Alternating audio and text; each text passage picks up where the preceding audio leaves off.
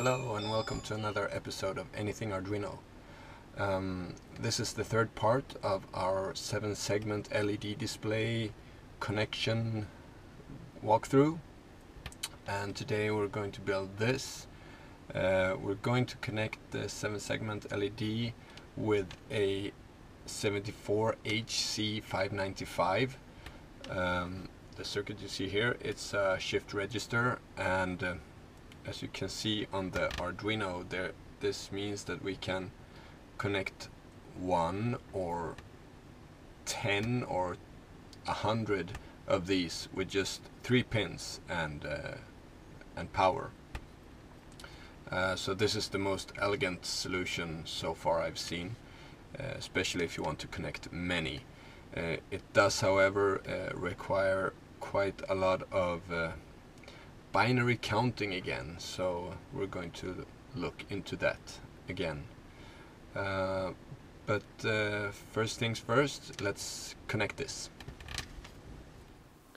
We start by taking a look at the output pins of the 595, and we see it has the same Q 0 through 6 as the 4511 has. And these pins are from 0 to 6 are the ones that you're supposed to connect to the LED A through G. So once again, this will be A, B, C, D, E, F and G of the LED display. So let's start by connecting them.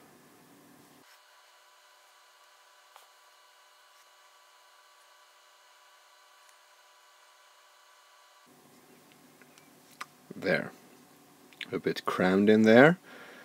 Hope you can did follow the pins anyways. And as has been done in all the other connections to the common A node, we connect the common A node pin to 5 volts. We also connect the 595 to 5 volts and ground.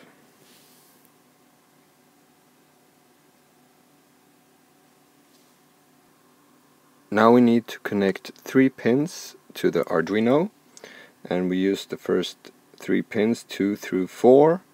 So pin number 2 is going to be the latch pin, or STCP.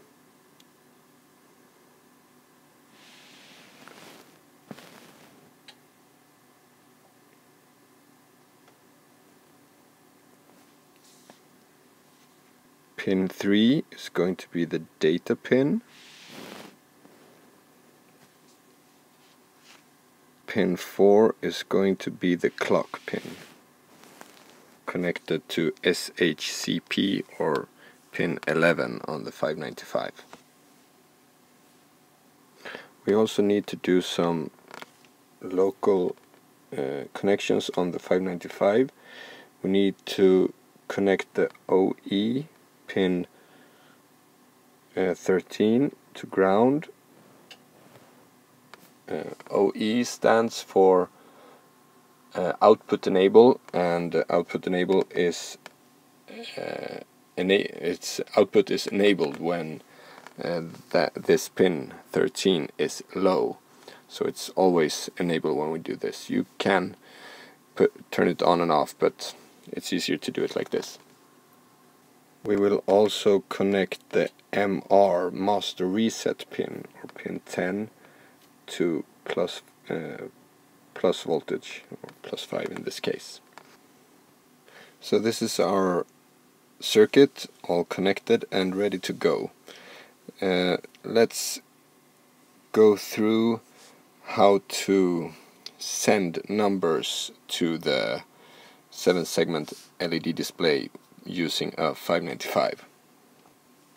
So now we're back in binary counting land, and the 595, if you remember how the 4511 worked, we had 4 bits in parallel that we sent the numbers 0 through 9 to those 4 bits, and the first bit, as you can see here, this is the first bit. It is worth 1, and the second bit can be up to 2, 4, and so on. You see all the numbers along the line here.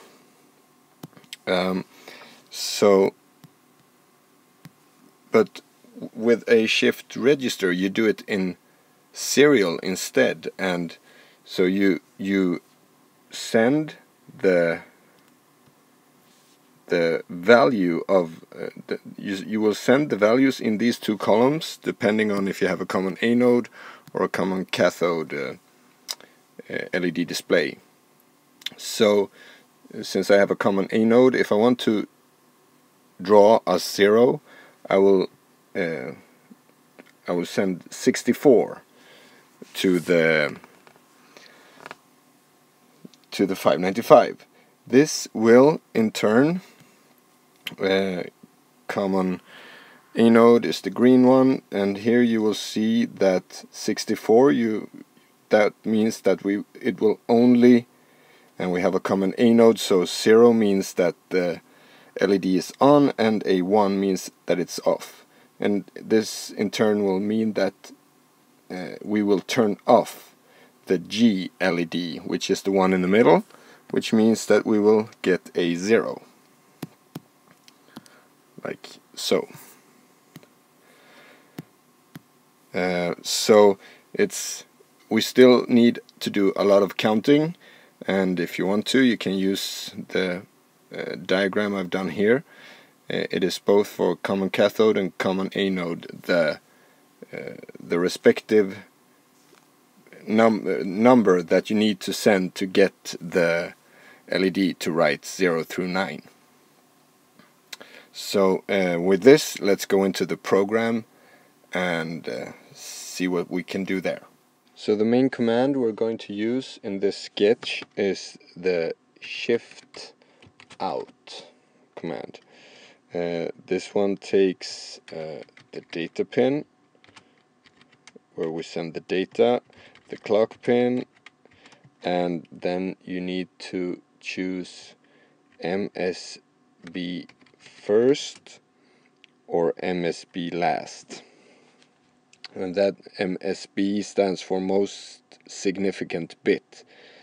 So most significant, that means the highest valued bit. So in this case, the 64 bit is sent first, and while the other bits come afterwards, it pushes that bit to the end.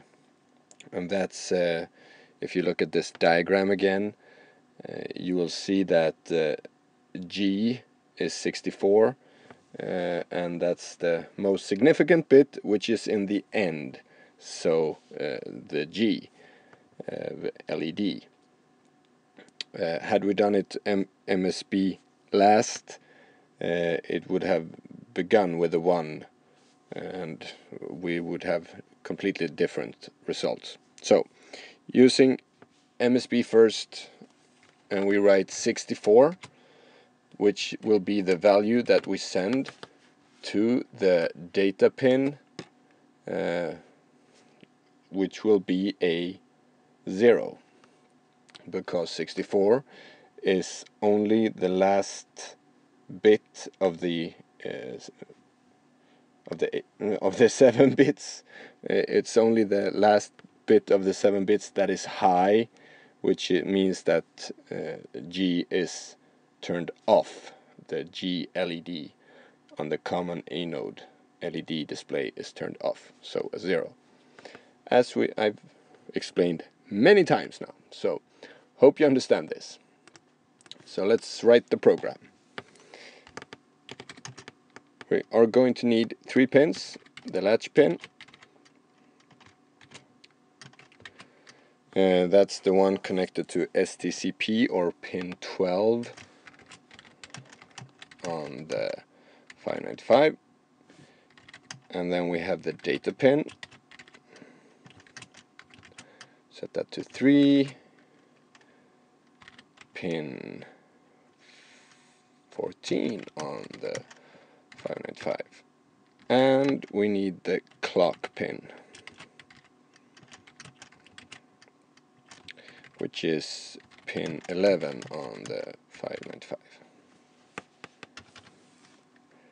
Let's do a setup here.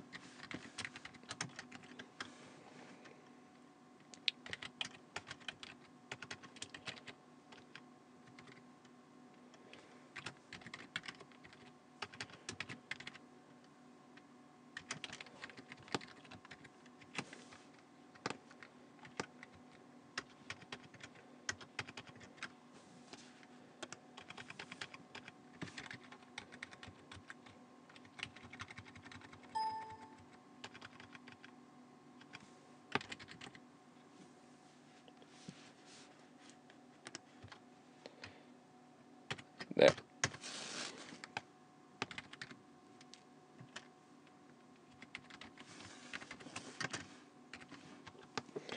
Now, in the loop, we're going to need to do a couple of things.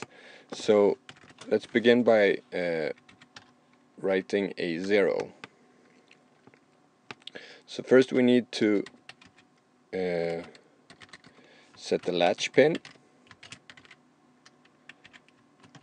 low.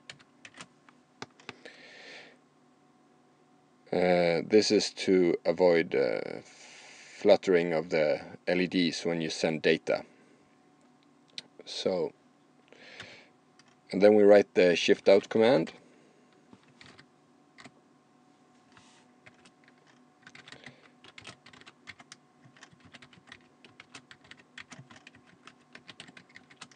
Just like we wrote before, and 64 for the 0.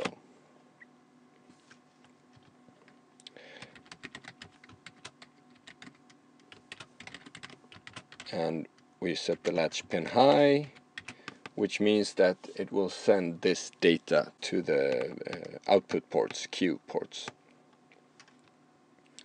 Let's delay this a second. And let's do the number 1 as well.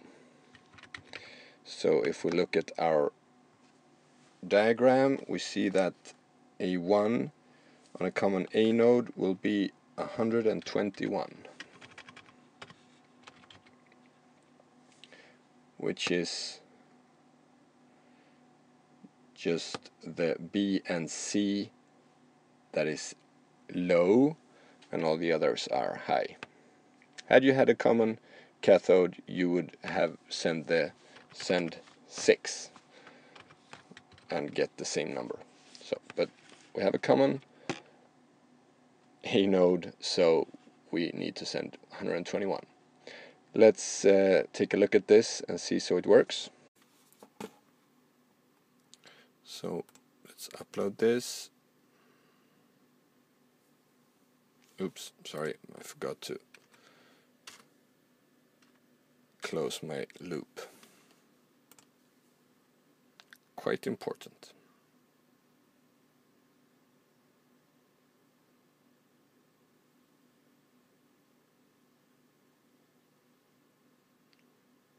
And it will just switch between a 0 and a 1. So we're on the right path. Let's continue down with it and see all the other numbers.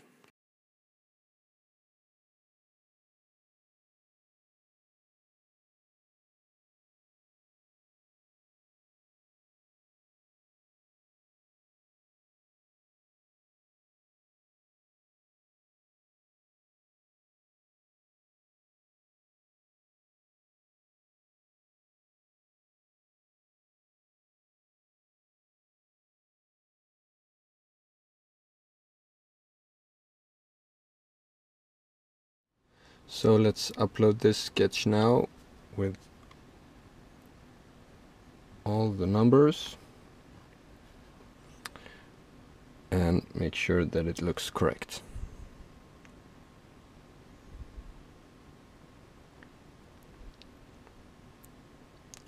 There. perfect. We have all the numbers again. And this with a whole lot less code than any of the other ways. And well, once you get this diagram figured out, it is really fast to set numbers on the LED segment or 7-segment LED display. One thing that I should know this word by now, since I've said it like 100 times in the past 3 episodes or something. Anyway, with this diagram, it's really fast to control 7-segment LED displays. So with this, let's move on to something else. I've realized during these 3 episodes that there is a lot more to talk about when it comes to LEDs. But I think I want to do something else for a while now. So see you in the next episode. Take care. Bye.